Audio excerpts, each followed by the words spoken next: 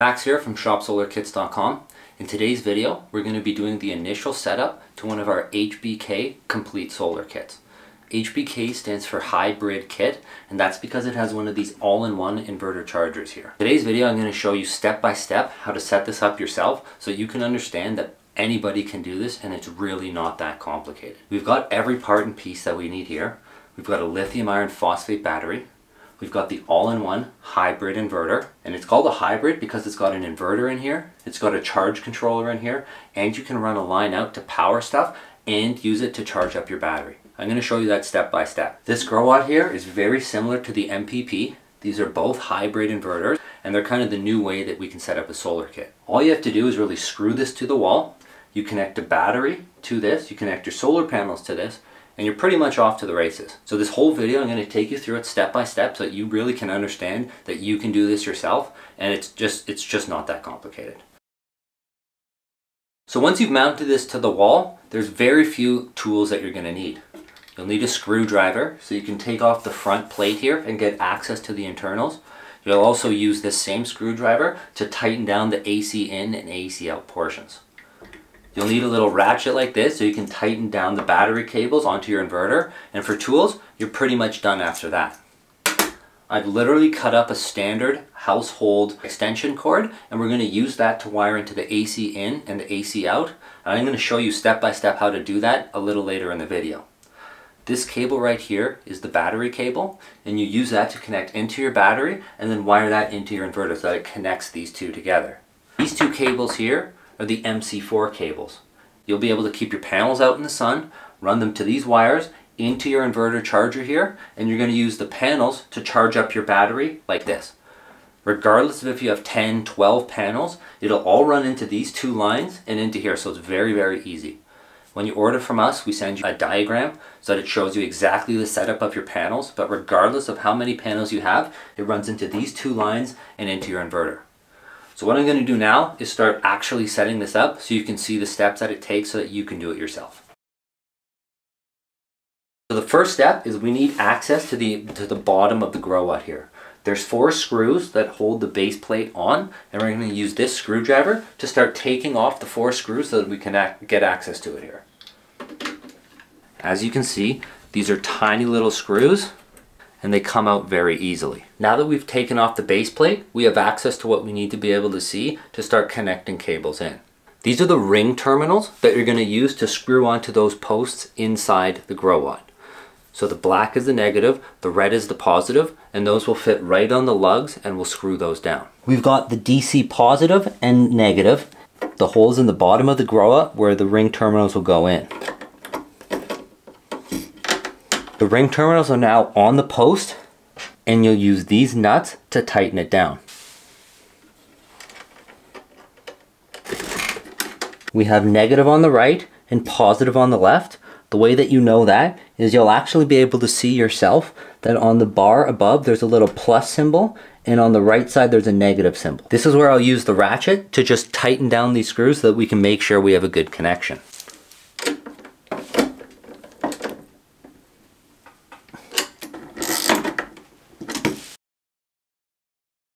Now that step 1 is done and we've connected our battery cables into our inverter charger, we've made sure those are securely fastened down, the next part is to do our AC in and our AC out. The simplest way to do that is to take a household extension wire and you cut it in 2. You're going to have a male and a female, and that's what you're going to use for the AC in and the AC out. You've got a ground, an L, and an N. We're going to wire that together right in here so that you can see exactly how to do that. So as you can see here, I've got a pretty thin extension cord. So once I've stripped my wire, you can see that there's actually very little amount of copper wiring here, which isn't going to be the best connection when you hardwire it down. So what I like to do is twirl it together like this and fold it in half, twist it back together like this, and that will allow it to connect much better when you wire it down. Now let's talk about AC in and AC out very quickly. AC in is when you're trying to get power into your battery, all right? The way to get power into your battery is you're gonna need to plug something into a generator or into a wall outlet so you can suck power from there and put it into your battery. So we know that the male part of this is going to be the AC in.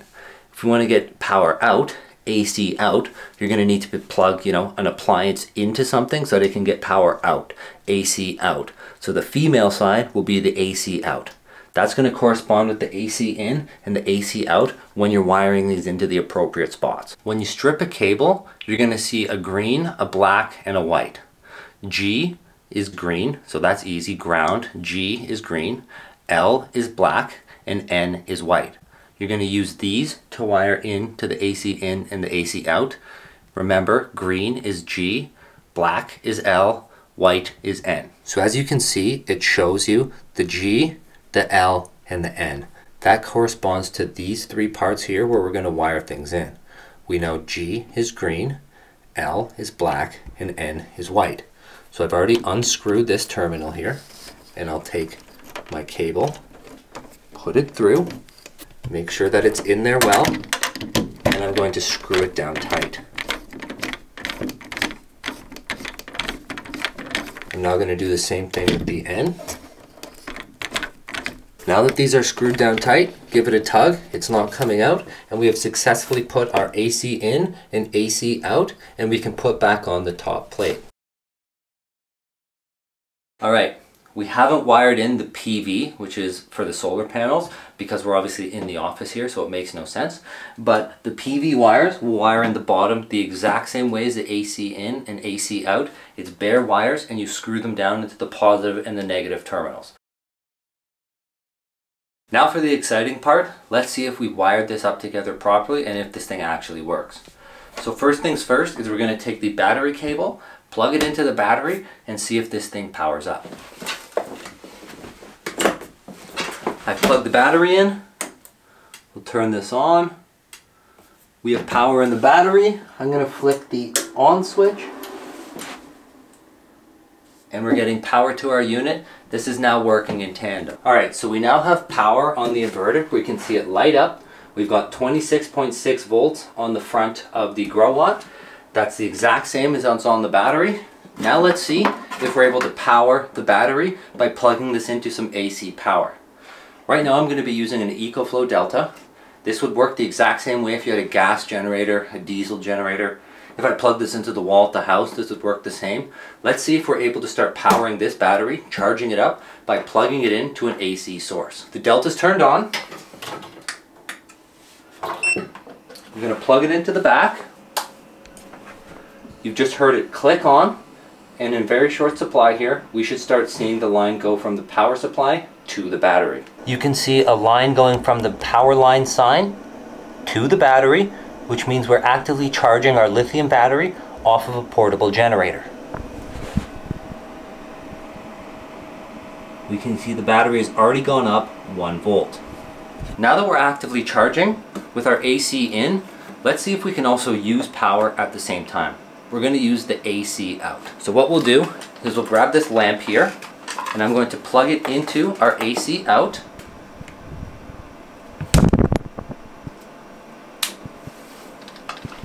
And look at that. We're powering the lamp, we're charging our battery at the same time, and this is a complete solar system. If you had your solar panels connected to this, you could actively be charging from solar as well.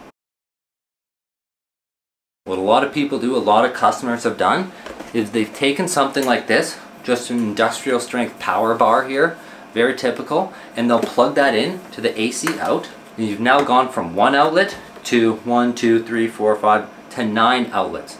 Let's see if this works. We'll plug our same lamp, and we've got power. That is literally as simple as it is to set up an off-grid kit yourself. Step by step, anybody can do this. Power an off-grid hunting cabin, maybe a van, schoolie, these type of things. Very simple, anybody can do it. Slap some panels together and put that into the PV thing, and you've got a complete off-grid kit that you can also power with a solar generator, a gas generator, or just general AC power. One tip I'm going to leave you with for everybody to know is how to get rid of the annoying beeping sound whenever you click the buttons on the Growatt. So in order to get rid of the beeping sound on the Growatt, you're going to want to go into the settings, go to setting number 17, and switch it off. To do that, you'll hold down the enter button, we can now see we're beeping on setting number 1, and you'll hit down. So I'm gonna go down all the way to setting 17. And now what I'm gonna do is hold enter again. It'll switch over to the beeping sound here. If I hit up, I've now turned the beeping sound on. And you'll notice that every time I click, there's now an annoying beep. Let's go back to setting 17, hold enter, turn it off, and I can switch around without beeping. This is going to save you hours of frustration. This is just a little tip I'll leave you all with. If you have any questions, head over to the website, check out, read our articles, watch some other videos, or just give us a call and we'll walk you through this as well.